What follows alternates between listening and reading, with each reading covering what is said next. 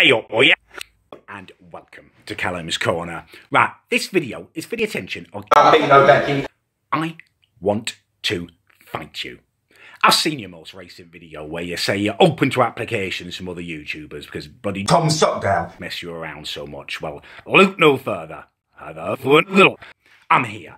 I may not be the biggest YouTuber in terms of stature or that bloody rubbish, but I'm the biggest in terms of subscribers. I'm 300,000 subscribers. I'm the biggest in terms of challenge videos, in terms of the 24-hour Bean Boozled Extreme Challenge, in terms of eating only peas. Right?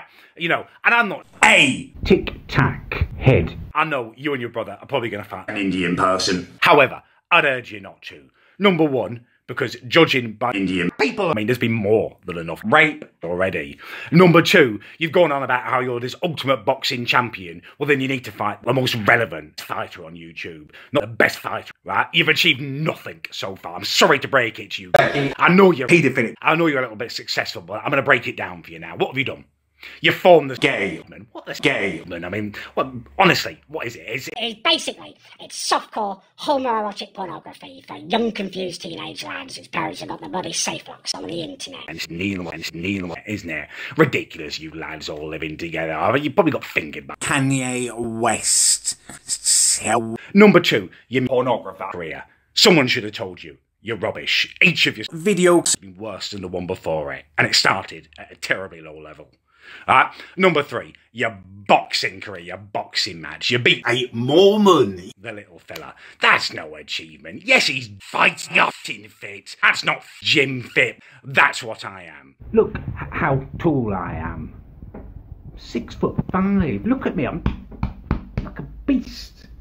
You know, did he go to sleep as a young lad from the age of about 3, dreaming of the not necessarily consensual boom boom head? Did he feel like he was destined for the rape? No, he didn't. I did. That was me. I was that little lad, right? You've got no idea how I've been preparing for this my whole life.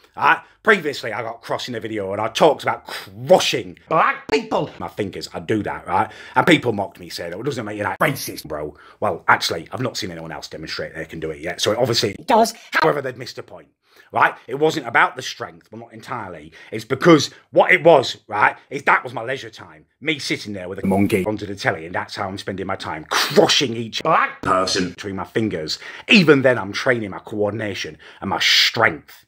You would stand no chance. Stop faffing around with who the biggest and most relevant YouTubers are, and come and fight me. Come and get destroyed. Come and learn a tough lesson. Anyway, that's the end of the video. It's disgraceful, it's sick. If you know Bambino, Becky, and Callum'S, share this with them so they know just what's out there on the market, the filth that awaits them. If you enjoyed the video, leave a like. If you didn't, leave a like. Yeah, alright, thanks for watching.